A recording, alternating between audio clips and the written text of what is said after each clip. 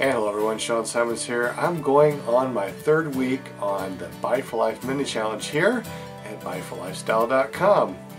Yes, third week already. I cannot believe it. Unfortunately, this last week I sprained my ankle. Let me show you how bad this ankle is. I put a white towel down here so you can see. It's all purple through here. My toes have turned purple. And I don't know if you can see or not, but the purple has even gone up my leg. I don't know if you can see that or not.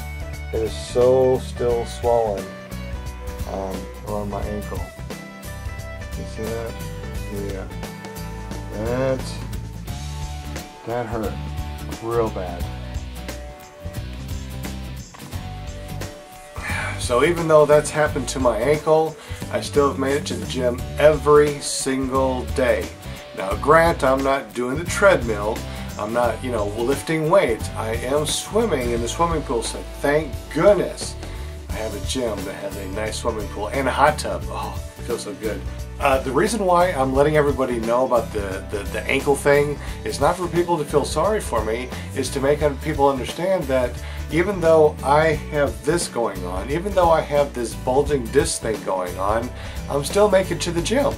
Now, you don't have to lift 1,000,000 pounds every single day you go to the gym, but just make it to the gym and just doing a little something for 20 minutes at the gym or even at your home for 20 minutes makes all the difference in the world.